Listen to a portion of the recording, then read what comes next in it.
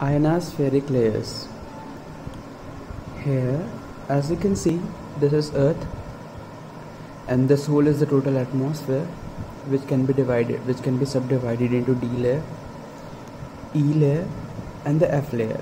F layer can be further divided into F1 layer and F2 layer. This is the F layer division is due to the phenomenon of night and day. During day, the radiation from sun causes the F1 and F2 layer. So the D layer is 50 to 90 km wide, the E layer is 90 to 140 km wide, the F layer, which due to day and night phenomenon, can be subdivided into F1 and F2.